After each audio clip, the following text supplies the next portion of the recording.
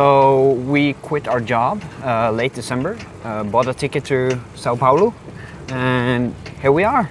And now we want to document what we're experiencing the next at least 7 months when we're traveling around South America. Yeah. We don't really know where we're going. We have no clue. we knew that we were going to be in São Paulo for some days. And those few days are almost over. So already in 2 days we've experienced a lot of things. First we had a really short trip to Lisbon. Only 6 hours we had in Lisbon, but we had time to take the metro into the city, and there we met a very nice girl from, where was she from? From Italy. Yeah. I studied in Venice, and I became here the last year. Yeah. Was 3 months, and after I decided to stay more time. She told us, just walk up this hill and you will find a very nice place. We were just wandering around and everyone had their laundry hanging out of the windows. We just wandered around and all of a sudden we were quite hungry. We found a very nice place named Vosso Lispo. I do recommend the cod salad. Do you like cod? Yeah? Yep. The cod salad, the eggs with chorizo, the burrata as well, so I don't know how much are you hungry. Burrata, what is burrata? It's a mozzarella buffalo with ham and tomato. And then off we went back to the metro and took the plane to São Paulo.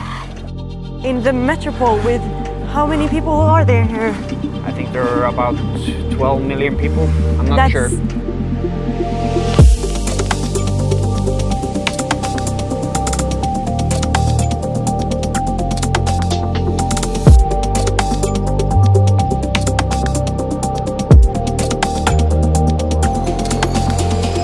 When we first got in, we had some hours of sleep and then we went straight out. We wanted to see this park. But on the way over to the park, we popped by this local pub where we met a lot of really friendly Brazilian people who told us a lot of things about what we should experience in São Paulo. And they started offering us beer and were so nice to us. Yeah, and we got the local drink. Many of those. No, saúde. Saúde.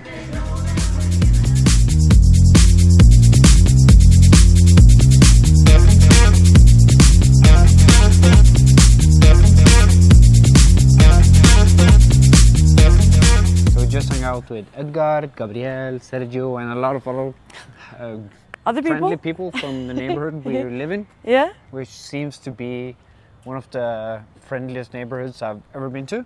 They're very cute. Yeah. Everyone wants to tell us where to go, what to see.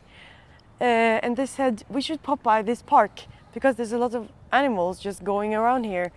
We have seen so many birds just walking around.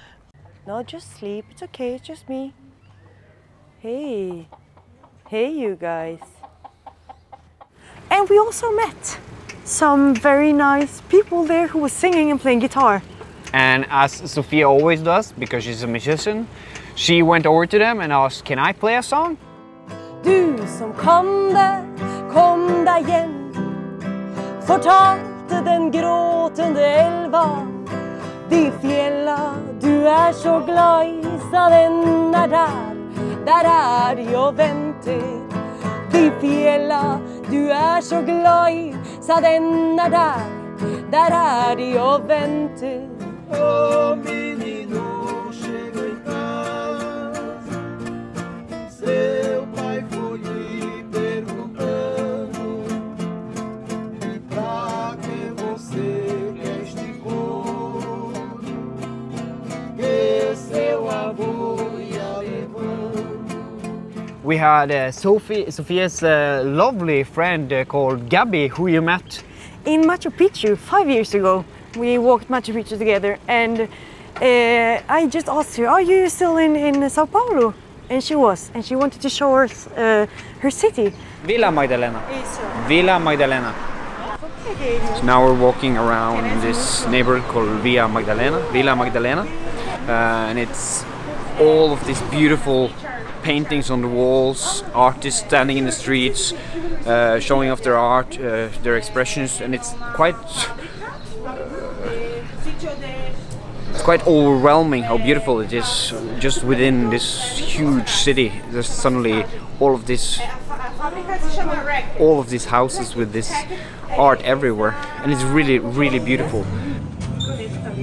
And then she took us to the market, the central market, and it was amazing. So much fruit. Everyone wanted to let us taste, and eventually we figured out it was quite expensive also. Yeah, we bought some really, really expensive fruit. I think we paid 200 real, which is approximately 400 Norwegian krone or $40. Yeah.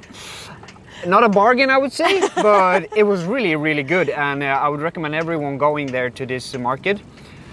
And then she took us to the most famous shopping street in São Paulo, named the Avenida Paulista.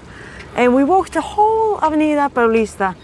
And then she took us up to this community house, which was really modern. It had a library, it had a technical department, it had different things you could experience, and you can also go to the top and get this fantastic view over São Paulo.